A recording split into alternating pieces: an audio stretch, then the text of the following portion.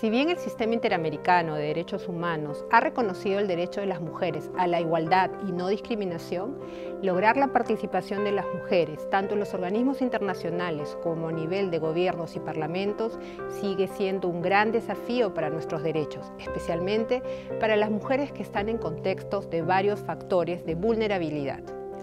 En nuestros países, las mujeres enfrentan diferentes tipos de violencia que, por estar social y culturalmente naturalizadas, dificultan su denuncia, permanecen en la impunidad y obstaculiza la participación de ellas en espacios de liderazgo y de toma de decisiones.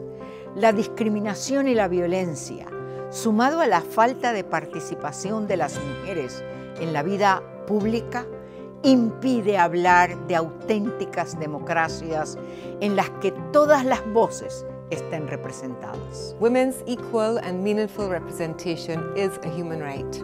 It is also essential for democracy. It is important because diverse representation is a better guarantee that women's and girls' specific needs, interests and perspectives shape public policies and the allocation of resources. Guaranteeing the participation of women in all areas requires dismantling the discrimination that affects us both in the public and in the private spheres. As long as care policies remain unaddressed, the active participation of women in public life will continue to be limited. It is time for women in all their diversity to occupy decision-making positions at every level within states. This is possible with the commitment and effort of everyone. In 2021, 62 years after its creation, the Inter-American Commission of Human Rights had its first and historic board of directors of all new women. The Inter-American Court today has 3 elected judges. As of March 8, 2022, the Inter-American Commission of Human Rights is headed by a woman and has 4 women commissioners, and its most senior management officers are women.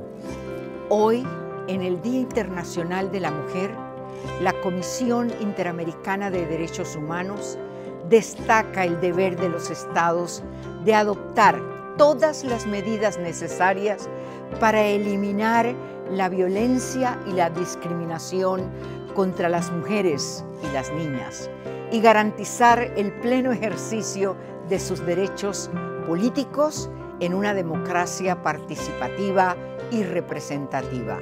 States must adopt transformative measures to change traditional gender roles and promote the eradication of discriminatory socio-cultural patterns which perpetuate violence against women and impede their access to decision-making positions and hinder the exercise of their rights to equality throughout their life cycle.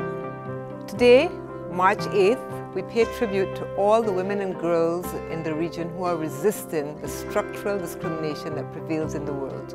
Today, we reiterate the Commission's commitment to equality, justice, and we reject all forms of discrimination and violence against women and girls.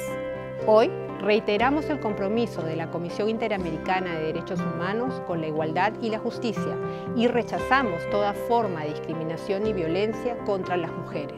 Estamos convencidas de que un mundo más justo e igualitario, así como la consolidación de auténticas democracias representativas e inclusivas, solo será posible con la participación activa de mujeres, niñas y adolescentes.